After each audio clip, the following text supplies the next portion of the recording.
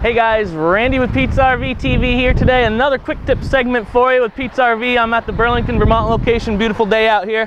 When you come to an RV dealer, does it look like this behind me? It's a huge yard, tons and tons of campers to look at. You're not quite sure what you want, so I'm just going to give you a couple tips on pre-qualifying if the unit's right for you. The first thing we want to look for is the cost of weight.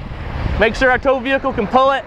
And then there's a couple other things that I'm going to show you real quick here with Josh, what I like to look for when I'm trying to help somebody out sell a camper, or what I look for when I'm buying a camper myself. So let's go into the yard and we'll take a look at a couple things. Okay, so one of the things that's really important to me, obviously at this point, you know if you want a travel trailer or a fifth wheel, you know what your truck can tow if you've got a good salesman. He's gone over that stuff with you, so we started pre-qualifying you for it. But there's some things inside the camper that are very important that can make or break a camper for you. And a lot of people don't test this stuff out until they get it home, which is not something I like my customers to do, and that's why I'm sharing this with you today. So first and foremost, in a travel trailer, if you're a tall guy, you got to be careful on the beds. Some of the beds are a little bit shorter. There's two sizes out there. There's a shorter one and a longer one. So definitely want to check to make sure the bed's going to work for you before you think about purchasing that camper. So hop on the bed, lie down on it, feet aren't hanging over. I don't have a TV in front of me that it's hitting.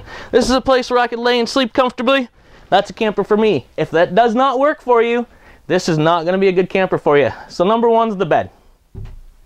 All right, number two, sounds kind of crazy, the toilet. If you can't sit on the toilet without having your knees up in your chin or something like that, maybe this is not the unit for you. So lie on the bed, sit on the toilet, make sure you've got room enough around you to do what you need to do. That's number two. All right, number three, stand in the shower.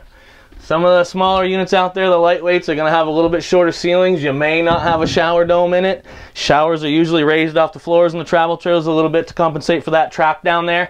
So if you're a taller guy, you can't stand in the shower, that might not be the unit for you. So number three, stand in the shower. All right, so the fourth thing, and it's not the most important thing, but it's probably my favorite out there, and it's a little bit more important if you're going to be staying in the unit for a longer term stays other than just weekend shots with your family, is sit down somewhere where you can be comfortable, where you can see the TV or just relax after a long day at work or being at the beach all day. So find a good place to sit down and relax and just kind of take a load off and enjoy your new RV.